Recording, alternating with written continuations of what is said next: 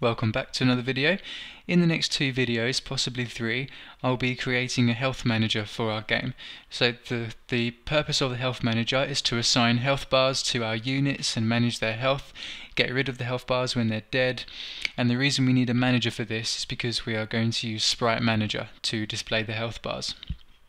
So to begin with, I just want to review what we have so far. We have a Sprite Manager object which we created in the previous video, and we have a material called health bar sprite sheet. There it is. So we have 100 bars depending on how much health the unit has. That goes from full health right the way down to 0. So this is the sprite sheet. We've simply attached it to the Sprite Manager. And in the example we did previously, we drew the sprite on the client object here, which we don't need anymore because we're going to create separate clients in each of our units in the game. Okay, so I'm going to delete this client object and begin from scratch. So we're going to keep this Sprite Manager object in the game though. So in this video, I'd firstly like to prepare the scene. So we need separate client objects for each of our units in the game. So for example, with our humanoid robot, firstly we need to check that the layer is unit, and we don't want any of these child objects to be units, so be careful of that one. Within this, I'm going to create a new game object, drag it in, and I'm going to call this health bar. So we can go to the top view and then simply move it into place. I'm going to go above the head. And this is all we need to do with our humanoid robot. So as you guys know, if you've been following along, we store the prefabs of our units in the resources folder. I'm just going to replace the humanoid robot now. So we need to do the same thing for our robot. So I'm checking the layers just in case. This layer is called unit. We just want to change this to default, and the children. And I'm going to do the same thing. We're going to create, this is going to be the client object for our health bar. Dragging it in the robot. And again, let's go to the top view and stick this into the robot. Bring it up above his head. Okay, and again let's replace the prefab of this unit. The last unit we have is the solar farm, so let's just do that again very quickly. Again, going to see if, yep, we need to change the layer from units to default. So a quick way to change all of the children is to just change the topmost layer. I'm going to change it again to units, but this time don't change the children. Remember to change our select mesh. Everything else is fine.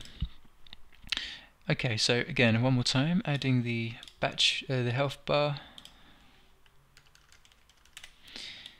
dragging it in the solar farm. So it's up to you guys where to put the health bar, but I'm just going to roughly put it in the middle. Yeah, that's about right, I think. Cool. So one last time, I'm going to replace the solar farm. Okay, so this is all I wanted to do in the scene, I think. So going back to this health bar in each of our units, I want to add a script onto this, and this script is just going to store an object which refers to the sprite itself, the health bar sprite we are going to create. So I'm going to do that now, create another script. I'm going to call this health bar client, and then I'm going to go to our prefabs and simply drag it on each one of them. Humanoid robot, our little tin robot, and the solar farm. Cool, and it should update. Cool, so that was a quick way of updating your prefabs. Okay, so within this script, I'd like to simply, like I said, store the sprite. It's only going to be one line of code. It's going to be called public sprite my health bar sprite. I'm going to call it that. Okay, so this is all the setup we need in our scene. So now we can focus on the manager itself. So to do this, I'm going to introduce some events and delegates into the game. We've went over events and delegates in the past. The reason is because we need to add a health bar every time a new unit is created, and remove the health bar when the unit is destroyed in the game. Okay, so I'm going to add a C# script. I'm going to call it unit controller. I'm going to open this up, and this is just going to be a very quick event and delegate turnaround. So I'm going to make a public delegate void. I'm going to call this unit event handler, and for now we're going to bring in a unit game object. So like we did before, public static event unit event handler. This one's going to be called on unit spawn. Going to do the same thing on unit dead. These are our events, and I'm going to make some static methods to call these events. So I'm going to call this call unit spawn, bring in the game object, and another one for the unit dead, call unit dead. Then we can say if there are subscribers to these, we can call them, and the same thing for the unit dead. So if on unit dead doesn't equal null, if there are subscribers to this event on unit dead, I'm going to call it.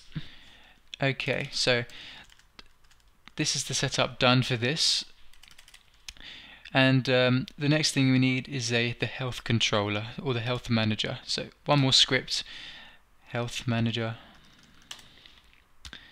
and within the health manager we are going to control the health bars.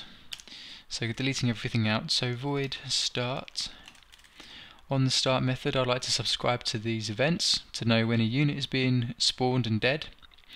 So we can say unit controller on unit spawn, and the method I want to create here is going to be called add health bar to unit spawned.